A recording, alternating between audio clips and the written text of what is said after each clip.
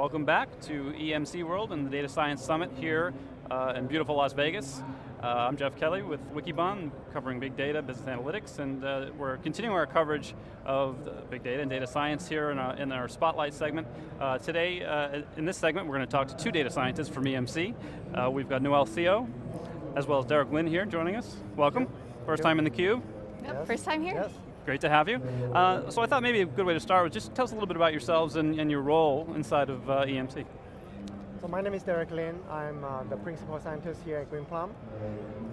Before I came to Greenplum, I was with RSA doing a lot of security analytic work. And prior to that, I was working in computer speech and language recognition processing research. So overall, I think I have about more than 10 years under my belt. And this is what I'm doing, this is what I'm enjoying the best, right? Doing security. Okay. I'm a senior data scientist here at Greenplum. I started as in grad school as an applied mathematician and decided to explore what kind of interesting problems there were in the industry. So I did a few years at Fox Interactive Media, which actually was a Greenplum customer at the time, and we were ingesting petabytes of data over there, and then moved over to eHarmony to do some marketing research with there as well. And so mostly my focus here at Greenplum has been on the digital media space. Okay, great. So I thought a good way to start was to let's define data scientists, because we hear a lot, that term used a lot, and we hear a lot of people want to call themselves data scientists because it's it's an in-demand position. But help us understand really what is a data scientist? What are the core functions? What is a data scientist to you? Yeah, so to me, a data scientist is someone who works with data on their daily, every day for problems like prediction, classification, clustering, all these kind of problems, using principled mathematical way of attacking the problem with a tool, with the tools with a tool that is appropriate to the data size. Mm-hmm. That would be my definition. Mm-hmm. What do you think? So I think people talk about data scientists not only in the hard skills, but also in the soft skills as well, right? So it's a given, I think, that data scientists are mathematicians and statisticians, and that there's a certain level of technical expertise that they have as well in terms of, like for us coming from Greenplum, which is a database company, people know SQL, and people coming from other technologies, Java programmers, et cetera. And so there's that real familiarity in terms of, just having technical expertise. But there's also the ability to communicate those ideas, right? And so the difference between a data scientist and a researcher who's really siloed in a corner and just tinkers with interesting problems is our focus primarily is on real big business problems, big data problems, and really being able to translate what a business problem is and really try to find what the mathematical problem is underneath there. Doing the math, which is interesting to us, and the big puzzle, and that's what what really drives us and gets us all excited, and then translating back to the business so that it sees the light of day and really has actionable. Right, yeah, so communication is a big part of the job, it sounds like. So you've got to both communicate, as you said, on the front end, understanding what the business problem is, and then once you've done your analysis, kind of communicating that, telling a story to the business so they can kind of understand. How do you go about facilitating that exchange of information between the business and the data scientist team? From what point of view? Well, from your point of view, if you were to talk to from the business side, and perhaps you're not getting the kind of feedback you want, how do you kind of elicit? How do you have that conversation and then help them understand your role and the information you need to do your job better? I think for me, it's not. Sometimes people come in and they think that they know what solution they want before they even ask us the right question. And so sometimes for us, it's really, rather than what is it you want us to build for you, is where are your pain points? So what problems you have, not how you think you should solve them already, but really what problems do you have? And really getting to the base of how those problems manifest itself, and so that we can, as you said, bring it to the mathematical part of it and really understand it in our terms, how we can go ahead and solve them. Great, so why don't we back up a little bit and tell us a little bit about how you guys got into the business of data science, because we've got a lot of perhaps aspiring data scientists watching today. We'd love to learn from your experience how you kind of got into this business and what brought you here. Yeah, I think there's no predefined or standard way of becoming the data scientist, right? Because there's no such thing as a certified data scientist. There's no formal education training. But I feel anyone who has good strong theoretical understanding of some of the mathematical disciplines, they could become a data scientist. So for myself, I started out with the master degree in EE in electrical engineering specializing in signal image processing, doing image reconstruction back then. And after I graduated, I became a speech scientist working in speech signals, processing processing human speech to facilitate speech recognition problem. And then I got into fraud, fraud detection, try to detect frauds in financial service sectors. And then after that, today I'm moving on to Greenplum, doing big data analytics over many vertical domains. So I think, to me, I didn't start out my career thinking I'm going to become a data scientist, but rather it's a progression of events. That I get where I am today. How about yourself? Mine, I feel like it was almost an accident, actually. And so I was in grad school about 5 or 6 years ago, pursuing a degree in mathematics, and it was this path of, do I want to stay in research or do I want to go into the industry? And being an applied mathematician, I was encouraged that you should really go into the industry and see what's out there. And so I asked, what can I do? And the options, they said, well, you could be an actuary. And that was the only options I was actually given. And so I remember being a grad student and going to technical job fairs and having my resume to every single company, and I said, I'm a mathematician, what could I do for you? And I basically got shot down entirely, which was really interesting for most companies. And they said, I don't know what we could do with you. Can you code? Are you a coder? Do you have a CS degree? And no, I'm a mathematician.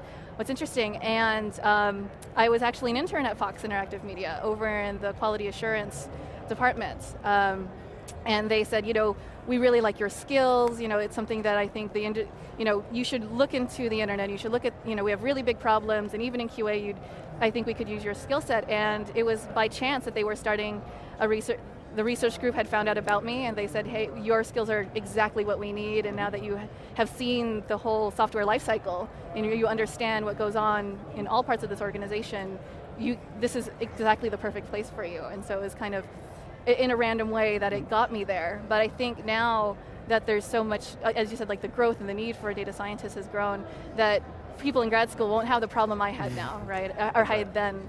And so if you say to students now who are in grad school, you can say you can be a data scientist, you can be an analyst. Here are all the keywords when you do your searches that you should be able to go and search and find. Yeah, and again, I think that the key thing is to have that strong and broad and understanding of mathematics, probability theory, machine learning, and all that. That's your foundation to become a data scientist. What about the mindset in terms of being exploratory, be willing to kind of experiment, be willing to fail even when you're doing your analysis, because it is a very iterative process. Talk about that kind of personality type that you think makes a good data scientist.